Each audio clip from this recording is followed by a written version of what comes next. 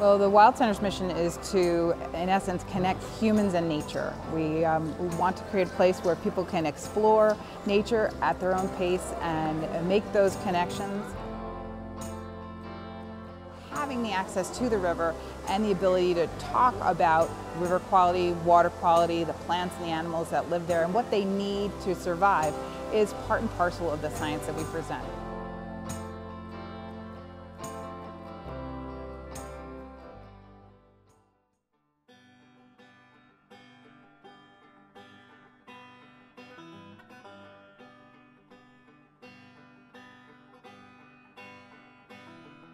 It's classic. It has, the old Adirondack lodges on the side. It has these wonderful little villages that you can experience as you go through.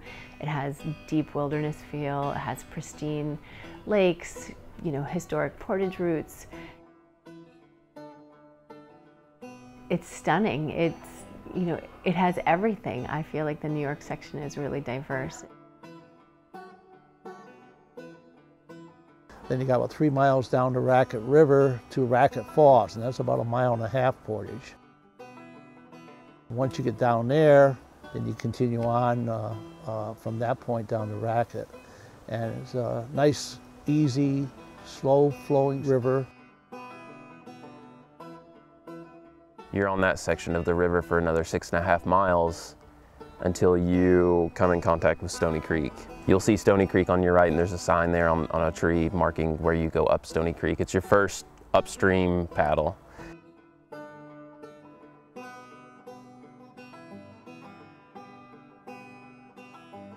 Leaving the Stony Creek ponds, you have Indian Carry. This is a really ancient portage, really deep in the woods, very beautiful.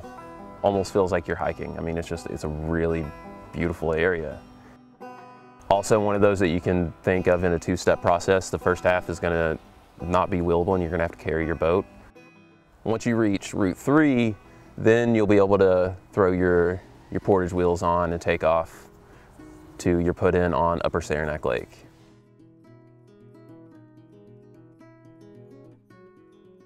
Once you're on Upper Saranac Lake, you won't be in the boat for all that long. You're basically going to go around Indian Point and head to your next portage, which is Bartlett Carry.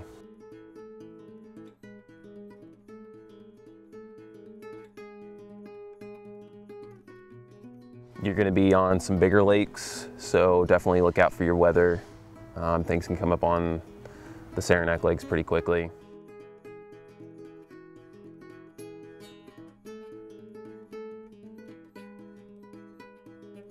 One of the really cool things about this section in particular is this is the only time on this trail that you actually go through locks.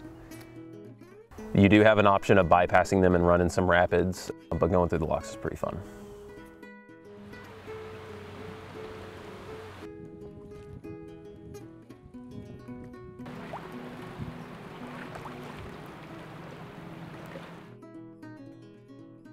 You're going to start seeing the scenery throughout the whole trail, and you're going to start taking your time and enjoy it. I mean, part of canoeing and kayaking is enjoying the scenery and the pleasure to be out on the waters.